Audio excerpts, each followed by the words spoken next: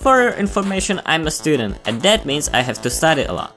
So I'm trying to find some fun ways to learn using learning games. But here's the thing, those games are less like games and more like learning. Duh. So today, I'm making a learning game that is the right opposite. Let's get started. This project actually has two versions, version number 1 and version number 2, inspired by Swords and Sandals. Firstly we got version number 1, which is called Up the Castle.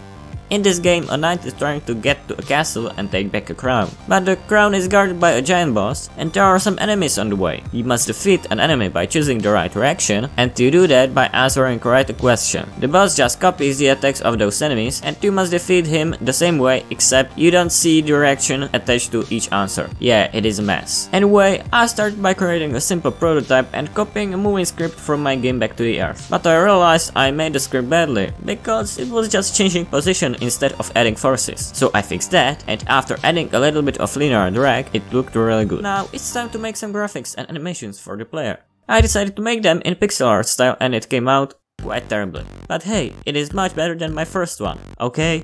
Good. To create the enemy, I just changed the sprites of the player and changed the color to purple. Then I made the platforming logic. There are 4 types of platform. None of them does anything special, they just change the style of the game. The total number of platforms is divided by 4, so all 4 types are spawned by the same rate. Alright, now I added the animations and buttons, wrote a little bit of code and...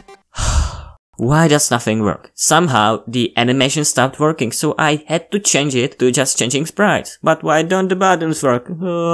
So I decided to cancel this project and move on to the second version of the game. Like in Swords and Sandals, you can choose which way you will attack an enemy. But in this game you have to answer a question right to block the attacks of the enemy. I used the chilling and bow animations from the previous project. And for the enemy, I created the hammer attack. And I also made him red to remind you to check there's nothing red under this video. You can also add there a little bit of blue if you want. Anyways, I've created handlebars and this nice looking fly in animation for the camera and...